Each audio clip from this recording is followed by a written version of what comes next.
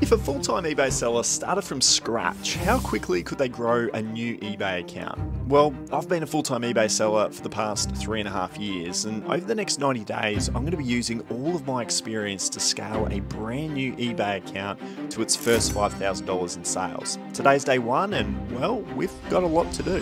One of the best parts about eBay is it's completely free to set up, and it doesn't take very long to do. All you need is your name, email, and password, and your account is literally ready to go. From here though, I did go in and I changed my account settings and I changed my user ID to Winnie's Winners, and then I also changed the profile picture to a photo of Winnie. In case you didn't know, that's our family dog, but I'm her favorite. And then I went in and I added the payment details as well, so we can get paid out. But apart from that, we're good to go. Now, the next step in the process is to always go through your setup. You want to go out and you want to buy things like a trestle table, you want to get some really good box lights so you can take some photos, and you want to go and grab some of these, which are some storage tubs and potentially even some shelving. Now, for me today, because I've already got all of this as a full-time seller, I don't need to go and set myself up, which is great. But I do need to go and buy some more of these, some plastic tubs, because that's what I'm going to house my stock in. I'm going to keep it all upstairs in the third bedroom, just to keep things separate from the main store down here. So let's get out to Bunnings and go and pick up some of those.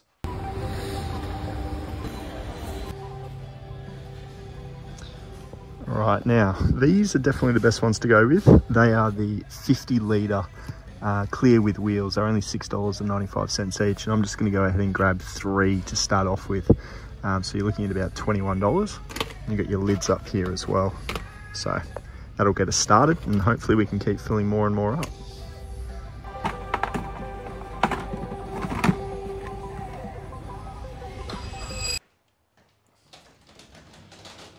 Alright, so this is ultimately our office that Courtney and I use, but it's actually going to be where I house all of this second store's items. And we've just picked up those tubs, and I've gone ahead and I've written up just literally a couple of little SKU numbers that I'm going to be putting onto each of these. And it's literally going to be number 2, A, B, and C. There they are right there. So that is going to be the way that we identify these 3 tubs, and I'm literally just going to stack them one on one right in here. And the whole focus of what we're going to be doing outsourcing later in this video is trying to only buy enough items that are going to fit into these 3 tubs. I don't want to just blow this room up with inventory. Every item that I buy, I really want to be getting a good sell-through rate and a really high average sale price so we can get to that $5,000 as quick as we possibly can. So I'm going to go ahead and put these numbers on these boxes, stack them up nicely in here, and then we can go out and buy some stock. Now, I can guarantee you guys that when I first started selling on eBay, I never did this, which is create a bit of a game plan for what we're trying to achieve. We need $5,000 and we need to do it in a 90-day time period. So I've gone ahead and I've crunched the numbers, and what it works out to is it works out to an average of $388 in weekly sales. I think we're going to need to at least list double that to try and get those numbers. So I think $700 is going to be a really good sort of rough number to go by from a listing value perspective. I'm going to work on really high average sale price items when we go out and thrift for our first $700. And I'm actually going to immediately list up what I'm going to call a $700 store starter. So $700 live, and then $700 every single week for 13 weeks to hopefully average out a mix of averaging $250 to $500 in sales over a 13-week period. That's my goal. I'm going to see how it pans out over the course of the next few weeks, but you need a place to start. And I think these numbers are a really good indication of hopefully us achieving that $5,000 at the end of the 90-day period. I may need to change things along the way, but let's see how we go.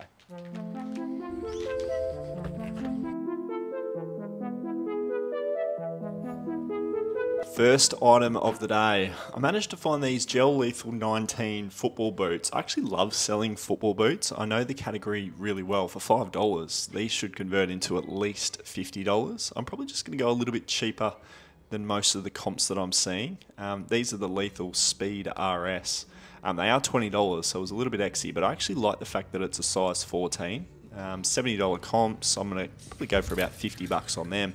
This was an awesome find, guys. This was some Arena Australian swim shorts. So this is the Australian Dolphins swim team. These are a size large as well, so a 34 waist. I don't do a lot of clothing in the main store, but something like this, it really is a true collector's item for somebody out there. Team issued Australia pants.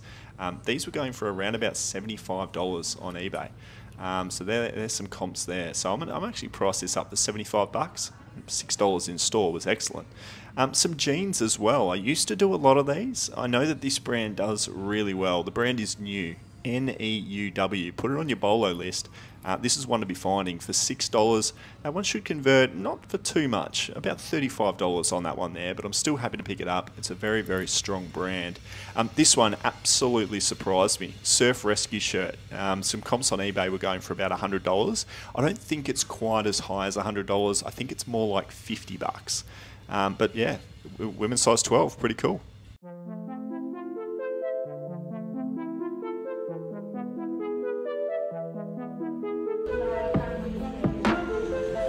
I didn't get any footage of this one, but I found 4 seasons of the show Spooks, and I think I can get about $30 for it. So $1 each, I had to buy those. This one, it was a good $1 as well. This was the Wild Boys collection, season 1 to 4. Goes for about $50. So that was actually a huge find for just the $1. I also found this as well, Full House. If you find the full series, it's worth $125, but as you can see, this is going to be worth about $50. So to pay $6.50 in store, the DVDs are really coming through for us. I went into a Lifeline store and just on the glass window at the front, I saw these Nike basketball shoes. I have seen them in the past before, but I couldn't quite remember the name of them.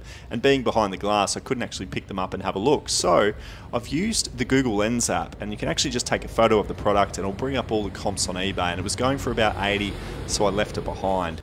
Good news, we have a $5 filler bag on the DVD section. I've got Sliders here, goes for about $25. And then I've also got a couple of other winners here, Hannah Montana and Newlyweds. They were both going for about 20 bucks a piece. And then I also found a parts season set of That 70s Show. We're just missing 2 seasons here for this one to be complete, but the fact that we're putting them all into a bag today and paying just the $5 for it, it's just such a low cost of goods. I'm absolutely thrilled with that. Could have bought more, but I don't want to overpick. I don't want to buy crap. I want to buy the good stuff.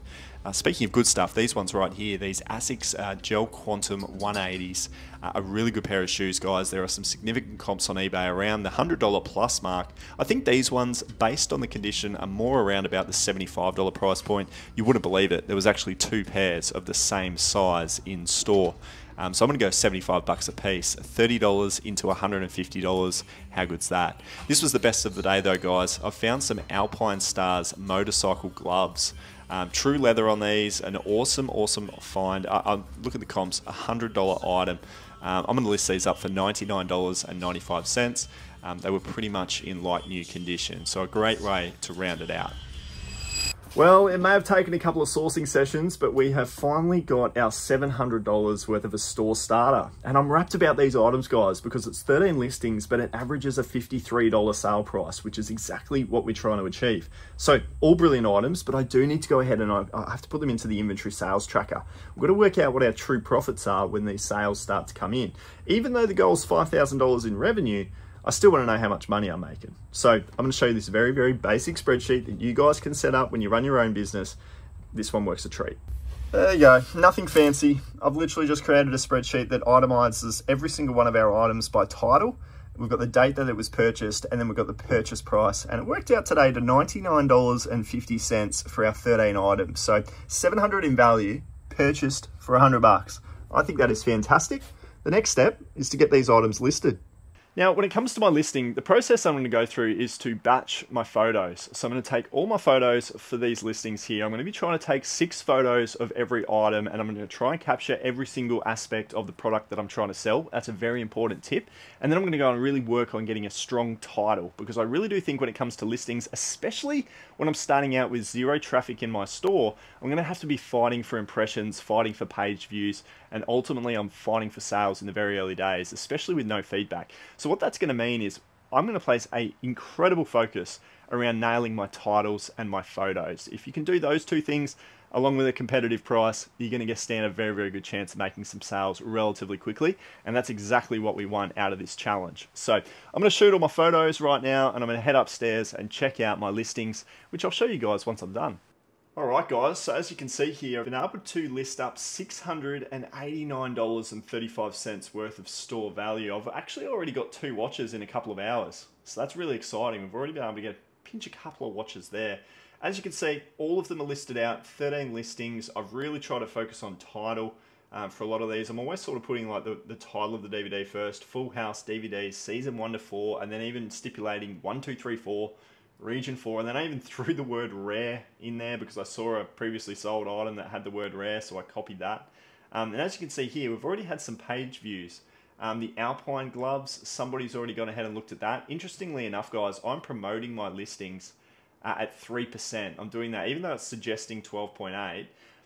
I do 3% in my main store, but I think for this store, for now, I'm going to go with 3% because we want to keep as much money as we possibly can. But if it proves to be a case of not getting too many sales, I'm going to up that number to about 5 or 6% in the first couple of days. So I'm just going to pay attention to that. But with 2 watches already, it tells us that we've got some pretty good items.